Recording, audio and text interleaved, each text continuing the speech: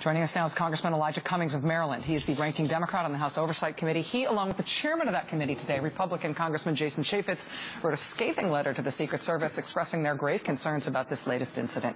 Congressman Cummings, it's a real pleasure to have you here. Thank you for joining us tonight, sir. It's good to be with you, Rachel. So what can you tell us about the investigation into this incident so far and what you and your staff have been told about what happened and how it's being looked into? Well, first of all, let me say this, Rachel.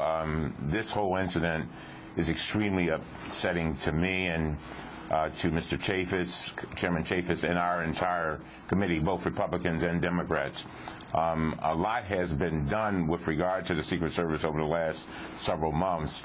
Director Clancy came in and he relieved half of all the top administrators in the Secret Service of their duties, and brought about some staffing changes and did a number of other things to make the agency better that I can't even talk about because they're classified. But clearly, Rachel, when you look at what happened here, it is extremely alarming, and it shocking to the conscience that two supervisory types in the Secret Service could come and crash a barrier, basically tamper with a crime scene because they may have ran over the very thing that they thought was a bomb, and to put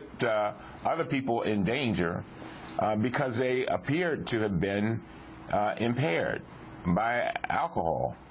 And so when we look at the series of events, one by one, all the things you just named, it makes you wonder, number one, whether there is a cultural problem here, and whether the agency has moved into a culture of complacency, and how deep this problem goes. But again, we've got clearly a lot of work to do, and I think this was a major wake-up call. The good thing, Rachel, is that the Homeland Security Inspector General is doing this investigation. That's a good thing because they'll do a very thorough investigation. They'll do a deep dive, but they'll do something else, and that is that they will come up with recommendations as to what needs to be done to straighten out this situation. Congressman Cummings, one of the things that I found disturbing when I was working with producers today laying out this segment, and we just made a chronological list of all the incidents that have happened during the Obama presidency, and I didn't expect to see the pattern, but once we made the list, it did really appear that there is a pattern of a surprisingly high number of these incidents involving surprisingly high-ranking people inside the Secret Service, supervisors being involved in some of the worst incidents. Do you know if the current investigation into this latest incident is just focused on those two agents who may have been in the vehicle, or if they're also looking into this report that the supervisor may have told those uniformed officers to not breathalyzer, to not do a sobriety test, and to let them go home? I can be certain about this, Rachel.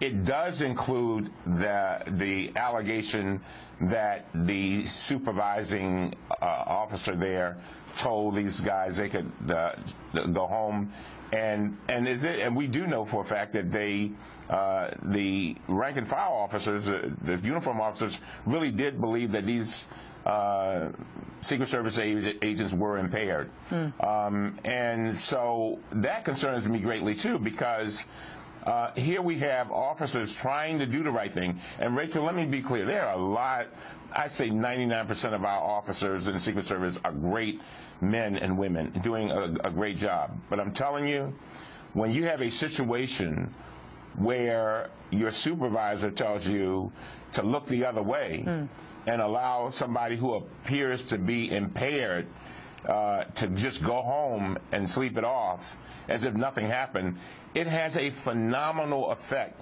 on morale. It also brings confusion to those officers, and it also brings a level of disrespect. In other words, they end up disrespecting their superiors, and then we go right back, Rachel, to something that was happening months ago, where Secret Service agents will come to us in the Congress before they will go to their higher-ups to report things because they just don't feel comfortable. We are better than that. And I look at this thing very seriously because, as you said, you're talking about the President of the United States of America, the most powerful person in the world, and his family. And I'm telling you, when I look at what's going on here, it makes me so upset. And I will not rest. And I know Chairman Chaffetz feels the same way until we get this resolved and get it right. Congressman Elijah Cummings of Maryland, thank you so much for joining us tonight, sir. I share your concern about this. I find this incredibly anxiety-provoking, but to hear your aggression on this and your unity with Chairman Chaffetz on this, the lack of partisanship around this issue is heartening. So thank you, sir. We're together on this one, no doubt about it.